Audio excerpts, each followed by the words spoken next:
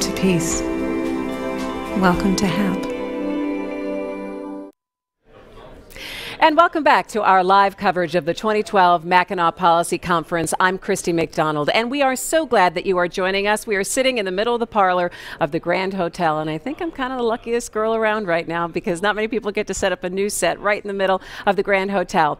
But it is our myvote.org initiative from Detroit Public Television to keep people informed and engaged, and that's why we're here up on Mackinac Island for the Mackinac Policy Conference. For the next 3 days, we are going to be broadcasting everything about this conference. You're going to be able to see the sessions. You're going to see interviews with newsmakers and business leaders and CEOs and people who are with grassroots organizations that are trying to help the state move forward in many different ways. So we hope that you're going to take part of our conversations. If you're joining us from PBS stations around the state, we're so glad that you're with us. And if you're also joining us from some of our partners who are streaming our program live on their websites, we're happy to have you as well. If you are in social media, if you're into social media, if you're into Twitter, if you're into Facebook, make sure you come and find us at MyVote on Facebook and also MyVote, that's MIVOTE, on Twitter. And you can hashtag MPC12, which is the Mackinac Policy Conference 12, or you can also hashtag MyVoteMac, which is our own special hashtag if you want to get in on the conversation. So if you have any questions or anything you'd love to see, we'd love to hear from you. We are going to be starting the conference in just a short while. Governor Rick Synder is going to kick everything off once we get everyone in and settled down. Probably about 1 o'clock in the afternoon, people really start coming into the Grand Hotel. There's going to be several hundred people here over the next couple of days talking about what issues are most important to the future of Michigan. And we're going to take you in there in just a moment. Remember, you can always give us your feedback and tell us what you would like to see.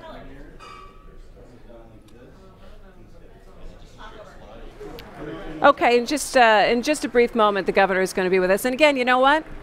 It's live TV, so sometimes we have to wait and see when things are happening and when things aren't happening. We're going to be on the air, on the web, until 9 o'clock this evening. So we're going to take you through a lot of the sessions, and then also a very interesting thing happens here at the Grand Hotel on the first night of the Mackinac Policy Conference. There's a party on the porch, and if you've never been on the world's longest porch, you really should stop by sometime, and especially on this night. That's when you have everyone going out on the porch, and the conversations really get started. And people sometimes, critics will say, well, this is kind of a frivolous event where people come and maybe they're just gathering and they're having a party. Not so much. A lot of deals get done here, and a lot of those deals impact what happens in our future of Michigan. So we're going to take a careful watch in that party on the porch here this evening. And also, we're going to take you now to the session, I believe. Let's go ahead and take a listen. It not only shows the popularity of the conference and how people are excited about some of the changes we made over the last couple of years, but it also shows the great strides that Michigan's economy has made thanks to our governor and our legislature and our great businesses in this state. So a round of applause for all of us for doing the hard work to get it done. But our sponsors this year, we are pleased, as always, to have our great friends, our diamond sponsors, Blue Cross Blue Shield of Michigan, and I want to thank their CEO, our friend Dan Lepp. Our platinum sponsors are AT&T, the Michigan Economic Development Corporation, the MEDC, the MLive Media Group, PNC Bank, PwC, and the W.K. Kellogg Foundations. Of course, we have many more sponsors, and you'll be introduced to them as the conference goes on, and they are displayed throughout the conference. So last year we made a lot of changes, and they have been overwhelmingly positive. I want to thank my boss and last year's conference chair, Chip McClure, who was my partner in crime last year. Chip.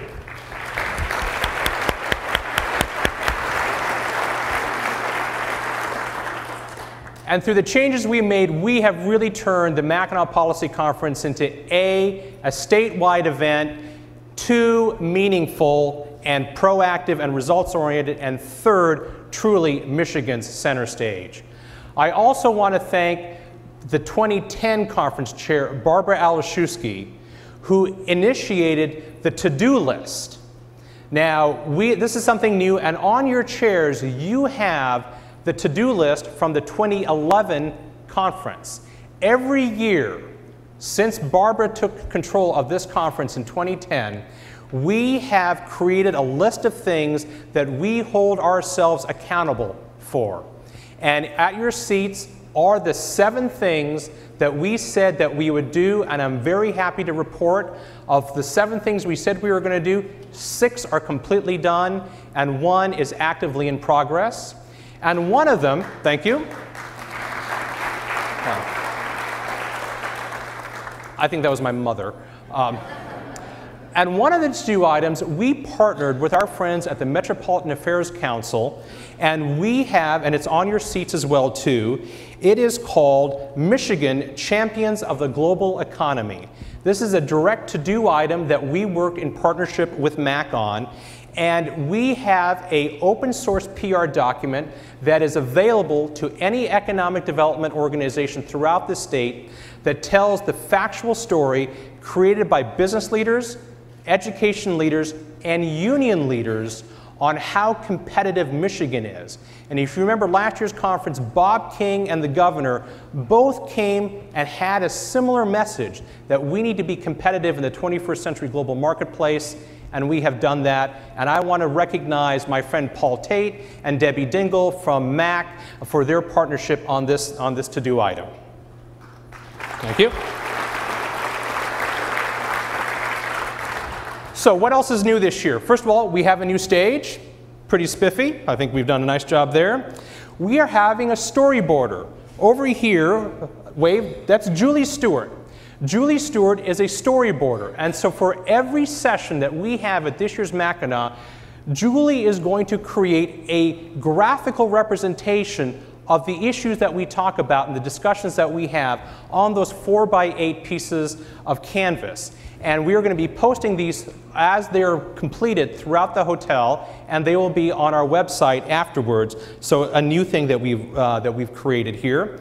We are also have throughout the conference MLive Buzzboard. So all of the social media and multimedia outlets, either on the island or off the island, are going to be fed into these buzzboards, and they're these long, thin electronic flat panels that you see throughout the hotel.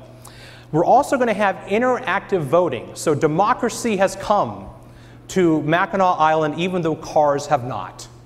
So tomorrow night, we are going to have a great political panel with Harold Ford Jr., Tucker Eskew, and Donna Brazil, and you get to vote on who you would vote for president, and we're going to get those results live on our screens as you vote. Only 1 vote per person, please. And then Thursday, we have, we're going to tackle 2 of Michigan's most controversial ballot measures, or potential ballot measures, the Emergency Financial Manager Law and Right to Work, and you're going to be able to get to vote on those 2 issues. So keep your clicker fingers ready to go. Also new this year, fresh off the Indy 500, we're pleased to welcome Roger Penske and his Team Penske drivers tomorrow afternoon, and you're going to be able to pose for pictures with Roger's drivers in the afternoon on the porch. We have continued our great relationship with Detroit Public Television, and we have essentially taken the veil off of this conference.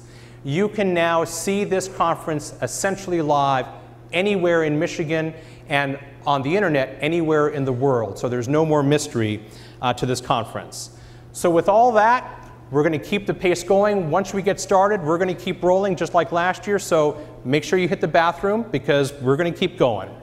So to kick us off today and our inaugural evening, I want to introduce my other new boss, the Chief Executive Officer of the Henry Ford Health System and the Chair of the 2012 Mackinac Policy Conference. Ladies and gentlemen, please welcome Nancy Schlichting.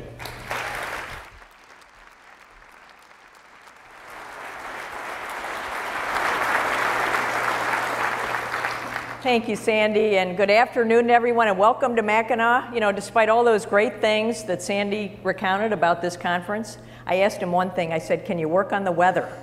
And look, we got a great day, and hopefully 2 more great days.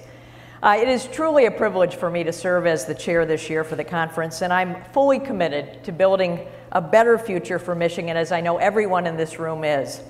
I know that our best days are ahead of us, and I'm excited for the opportunity to lead one of the largest annual events of its kind in the nation. The Detroit Regional Chamber's Mackinac Policy Conference is truly an institution in Michigan, and I take this role as chair very seriously. As we continue to plot out Michigan's course in the 21st century, the ideas and dialogue discussed at this conference will ensure Michigan's continued prosperity. This year's conference, as Sandy mentioned, has 3 pillars: innovation, collaboration, and the 21st century global market. Making Michigan more innovative means leading the cultural change to be more forward-looking in all sectors of our economy. Innovation is about creating greater synergy among business, government, education, and healthcare to drive long-term economic growth and talent attraction. But innovation is not possible without our second pillar, collaboration. In order to collaborate, we must develop a unified Michigan agenda that reimagines state and regional assets as a foundation to grow meaningful economic opportunities for all Michigan businesses and all Michigan citizens. The third pillar is directly tied to the first 2. Success in the 21st century global market requires innovation and collaboration. And as we look to prosper in the 21st century global market, we must expand Michigan's understanding of and success in global economic opportunities. We must position the state as an attractive destination for both international talent and international investment. These pillars are the foundation of what's going to be an amazing conference. And of course, as Sandy said, none of this would be possible without the support of our sponsors. And I would also like to thank our Diamond sponsor and our Platinum sponsors for their amazing support. And we're really thrilled to have record sponsorship this year. This year we have a list of very impressive national speakers, including Thomas Friedman, Fareed Zakaria, former Governor Michael Leavitt, and former Congressman Harold Ford Jr. We're also honored to have some of Michigan's greatest champions, including Roger Penske and Bill Ford Jr. As we continue to put the policy back in the policy conference, we have a fantastic lineup of political leaders and strategists, including Donna Brazile and Tucker Eskew, as Sandy also mentioned, who are going to provide, I think, amazing interest and insights in this very pivotal election year. With the Motor City as one of the most crucial, at the most crucial junctures in its history, we have a very dynamic group of CEOs and decision makers here to discuss the critical issues that Detroit faces and how all of us can help to move the city forward. Like last year, Governor Snyder has been very engaged at an unprecedented level in the conference from day one.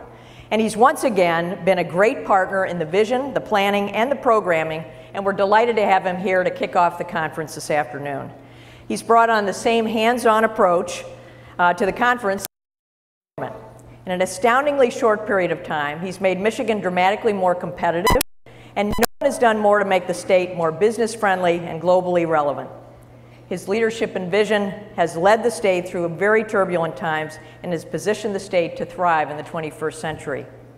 His willingness to stay above partisan politics and his mantra of relentless positive action has been the key to Michigan's success.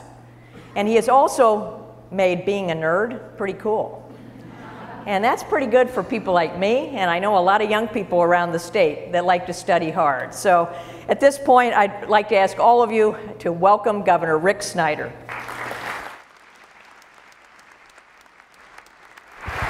Thanks, Nancy. That was great. Appreciate it. Thank you. Thank you. Thank you very much. It's great to be here. Please be seated. Thank you. This is awesome. Thank you. Please grab a seat. Thank you. Well, that's an incredible welcome. Thank you. And think about coming to Mackinac Island again. I want to congratulate the Grand Hotel. But when you walk out on the porch, people said, "Did you bring the weather?" I said, "Higher authorities did, but this is pure Michigan. You can't do any better than this. It's awesome."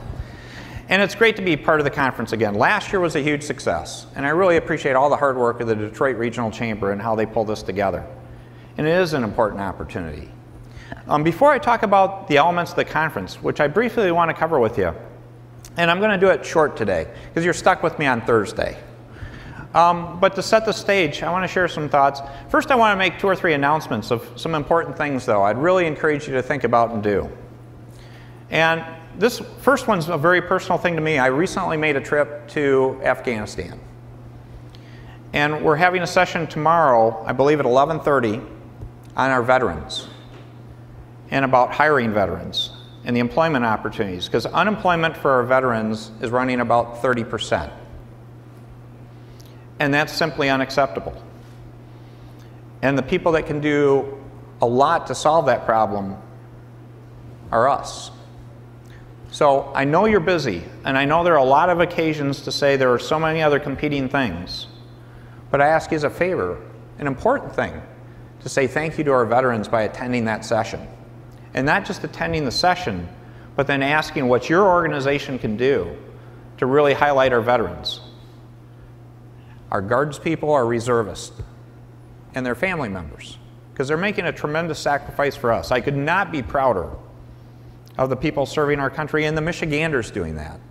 Just to share one thing with you, it was absolutely amazing. I was in a forward operating base in Afghanistan, and the unit had 9 soldiers that asked that I hold their re-enlistment ceremony in the field. These are people that had been on their first tour of duty. They hadn't even finished their first tour. They were re-enlisting. And there were people that had been on their 3rd tour. They had been to Bosnia, Iraq, and Afghanistan, and were signing up again. So we need to help these people. So I ask you to do everything possible to make the session and to hire them. That would be great. The second, thank you.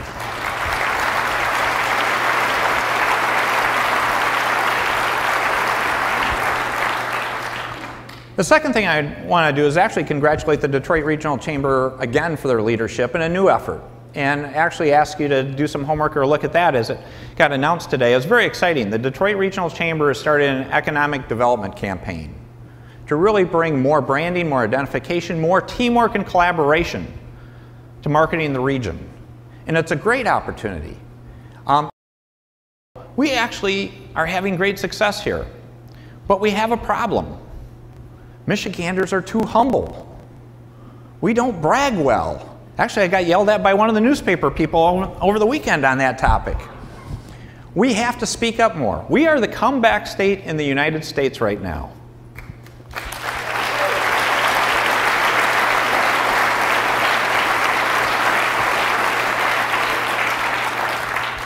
And think about this. How often do you think you're going to hear someone from the East Coast or the West Coast tell all their friends that Michigan's the comeback state? The place it has to start with are Michiganders. And it's time for us not to brag, not to be arrogant, but to point out the facts that we are back, and we're going to keep coming back, and to build on efforts that the Detroit Regional Chamber's being a great partner on to help promote that. The third thing, and I'm done with my commercial announcements. The third thing, though, I really ask you to consider while you're here at the conference is something that the MEDC is doing with all the regional partners that they have across the state, which is something called Pure Michigan Business Connect and Pure Michigan Talent Connect. And they're on the parlor level near the porch. If you haven't signed up, if you're an employer and haven't signed up to join mitalent.org, which is the Talent Connect piece, which is basically going to promote you to millions of Michiganders that are looking for positions, it's great for you. It's a win for all of us. So I encourage you to sign up for Talent Connect. And then for Business Connect, it's about Michiganders doing business with one another. And it's been highly successful. We actually had 2 great lead-off partners. We had DTE and Consumers Energy. They both committed collectively they were going to do $100 million more of business a year, each year for 5 years. Last year was the first year. They ended up doing over $300 million worth of business. And I want to say thank you to both those companies and all the partners that are part of that.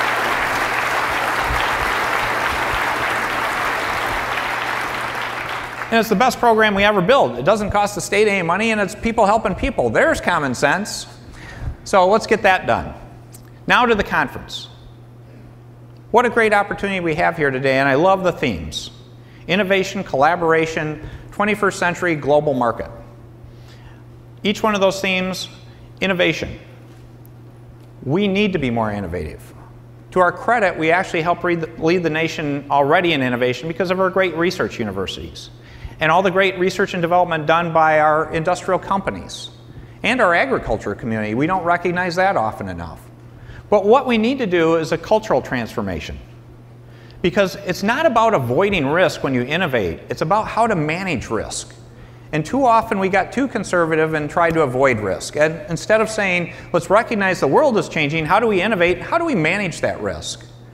And along with innovation, I ask you to think about two other things. Because innovation on itself is fabulous, but it's not enough. And you're going to hear some great innovators on panels. Innovation are sustainability, which is a different context than the normal way you hear it in green. Sustainability in this context means it's something that doesn't happen once. It's something that goes on and continues. It's an ongoing innovation that will last. And the second piece besides sustainability is scalability. There's a lot of brilliant professors that if you ask them, they're really good at building one thing once. We're a manufacturing state. We're a state that makes stuff. Scalability is also important. So ask those three questions: innovation, sustainability, and scalability. Because we're going to be the best in the world on those. The next one is collaboration. And I'm going to speak a lot about that on Thursday because to me, from a personal perspective, in terms of a leadership perspective, that's a huge issue that we just need to do better on. And what do I mean by that? Too often we've gotten in silos. We have a silo of the public sector, a silo of the not-for-profit sector, a silo of the private sector. And if you think about it, too often we'll look to one sector saying, solve this problem. How many times have you thought or had people say, well, the government's just got to come solve that? That's not the role of government. We're here to give you great customer service. But one of the best roles we can play is a convener and a coordinating organization to bring together all three sectors. The real power is when you bring all three sectors together, you have success. And one of our greatest opportunities is in the area of talent. I talked about mitalent.org.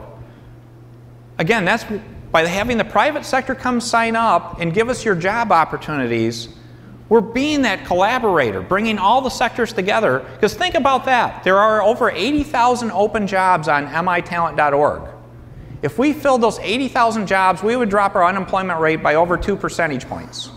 That's cool. That's huge. So collaboration is something you can really bring. And the last one is the 21st century global market. It's a reality. We all know that. But what we need to do is say, let's be proactive. We should be leading the charge where everything we're doing, we should be asking, how do we export it? Every single item. We're a state that makes things. Whether we grow it, build it, manufacture it, we should be selling to the globe. And then we should be saying, we're the place to build it. If you're someplace else in the world, come here. And it's a great opportunity. What I would say, though, in closing, in terms of putting a perspective on all this, is I did mention we're the comeback state in the United States. That is a true fact. But what I would tell you is now is not the time to be satisfied. I'm not satisfied at all where we're at. We have to avoid complacency. We have to avoid being content. We should actually be accelerating. And that's why I'm excited about this conference. This conference done right, it was done right last year, it's going to be done right this year. It's an accelerator. It's not about doing nice things with one another. It's about reinventing Michigan. And it's about us collaborating to decide we're simply going to do it with relentless positive action and get the job done. So I encourage you, as you go around, do not make this a nice event. Make this an event that makes a difference. We control the fate of Michigan. All Michiganders do together, the 10 million of us. There's a lot of other problems in the world. But if Michiganders come together with relentless positive action, we can recreate a situation that makes us one of the greatest places to be in the world. We've got every piece going for us. We just need to do it together. So I encourage you to stand together, to have that pride, to go tell everybody else in the country we're the comeback state, but show that attitude between ourselves, and let's reinvent Michigan. Have a great conference. Thank you so much. And you have been Ladies and gentlemen, please welcome Chief Executive Officer. And you have been watching Governor Rick Synder as he's kicked off the Detroit Regional Chamber's 2012 Mackinac Policy Conference. He said, don't make it a nice conference. Let's get some things done. He pushed the points of saying that Michigan is back and that we should be selling to the globe, and now is not the time to be satisfied. And he urged all the business leaders here and the politicians to use this conference as an accelerator. So we're going to keep it going here this afternoon with the next session. It's focusing on innovation, entrepreneurship as a catalyst for economic recovery. Let's go ahead and take a listen to Josh